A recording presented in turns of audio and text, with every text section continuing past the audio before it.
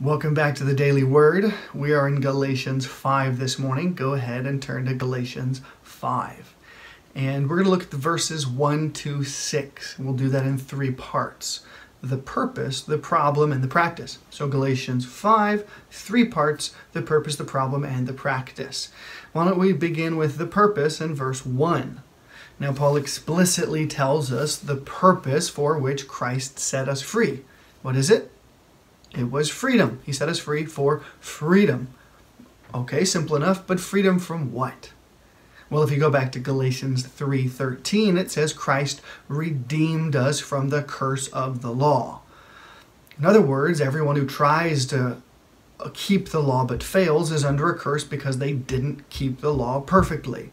And so Christ set us free from that by dying on the cross and living perfectly and upholding all the law.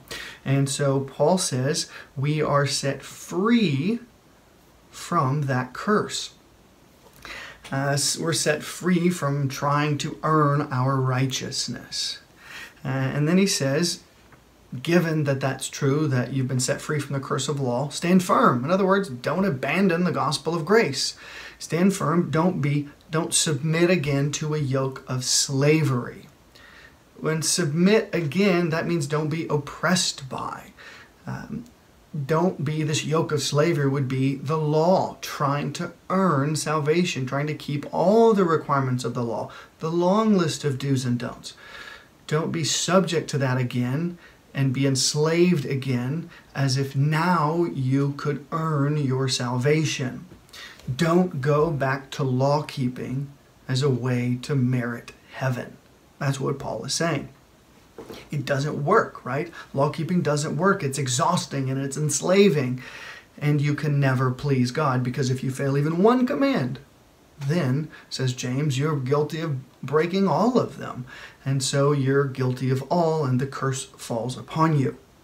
So that is the purpose, section 1. Now we get to the problem. Problem Paul explains in verse 2. Look at verse 2. If you accept circumcision, Christ is no advantage to you. Well, what do you mean no advantage? Or you could say no benefit. Well, first, Paul's not saying circumcision itself is inherently bad, as if you shouldn't get circumcised. No, what he's saying is circumcision is bad when you get circumcised, as if that will get you into heaven, as if it was a precondition to salvation. He says when you're circumcised, and he explains in verse 4, he says justified by the law, when you're circumcised as a means of being made right before God, then that's the problem, because law-keeping never works. And if you do that, Christ is of no advantage to you because, as he says in verse 3, now you're supposed to keep the whole law. You've got to obey everything. Every jot and tittle, you better obey.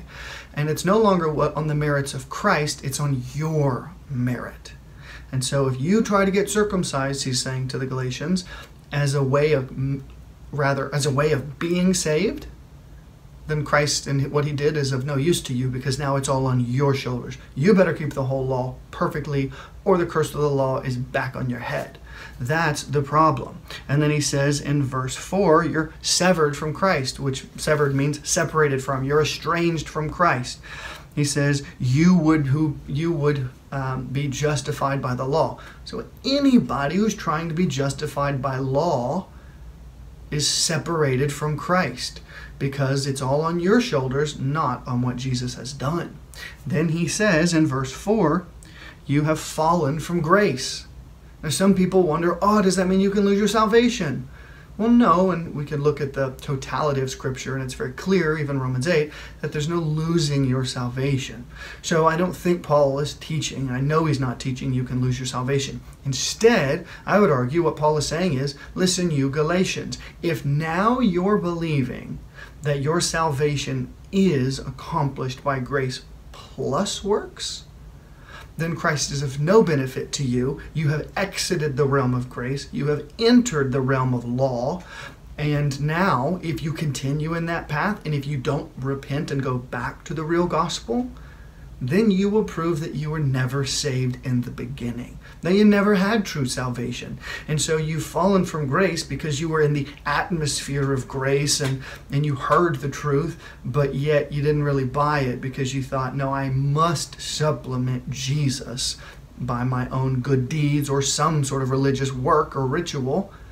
Well, if that's the case, if that's the gospel you believe and then you die believing that gospel, then you have indeed been severed from Christ, fallen from grace. You were never saved at all. I think that is what Paul is saying. And so that's the case for many people today who go to church. They've heard the true gospel over and over again, and they would even perhaps affirm it, and yet in their hearts, what they're actually trusting in is the fact that they were baptized as a baby or baptized as an adult, or the fact that they are a member of a church, or the fact that they attend church regularly and never miss. That's the same idea, is trusting in some external work as the means of salvation. And that is a damning heresy. That is a false gospel. That is the problem, and you couldn't get a more serious or severe problem than that.